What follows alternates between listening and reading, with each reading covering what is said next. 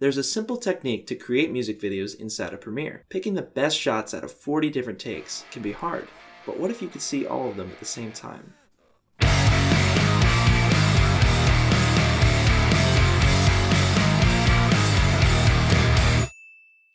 Premiere's MultiCam tool lets you auto-sync any 2 or more cameras that are capturing the same scene.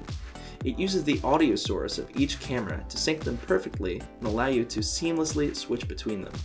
This is particularly useful for interviews, something I use it for quite a bit.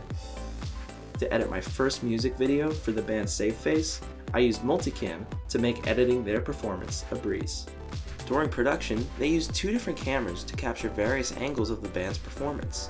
Then, the band played along to a full recording of the song roughly 10 times in a row, while the crew got all the shots they needed. You can hear the track being played out loud on set, like in this clip. So you wrote it on your hands.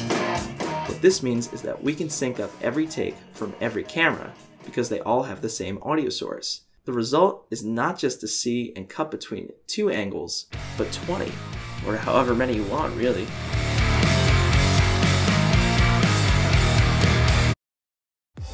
To create a multicam sequence, select all the raw footage you want to sync in your project panel.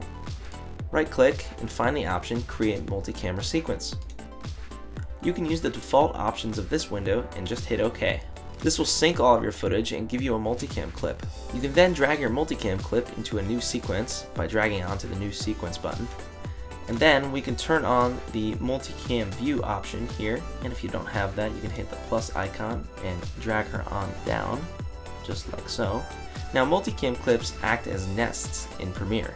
To see what's really going on under the hood, I'm going to double click into it by just double clicking the audio portion of the clip. Here we can see that what Premiere has actually done is synced all of the clips and stacked them right on top of each other in separate video layers. So if a clip doesn't sync correctly, I can always manually drag one in and sync it up using the audio waveform as a guide.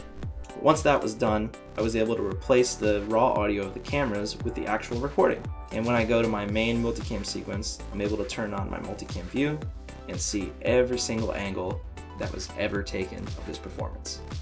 Now I can use the multicam view to live cut the performance. By clicking on a certain camera, Premiere will auto-cut the sequence at that specific moment to that camera.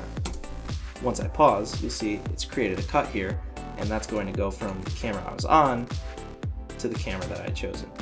I used this technique to get a rough cut of the whole performance, and then got more specific by manually cutting and choosing my cameras in the timeline. So it becomes very intuitive in kind of finding those moments in the footage and making the edit the best it can be. Now in order to have enough processing power to play 40 4K clips simultaneously, you're going to need to make some proxy files, which are just lower quality versions of your clips that facilitate smoother playback when dealing with large or many clips simultaneously. Thanks again to Saveface for bringing me on to edit their videos. All 14 of them from their new album are available online right now. Definitely go check them out, they're super cool, and I hope this helps make your next music video the best it can be.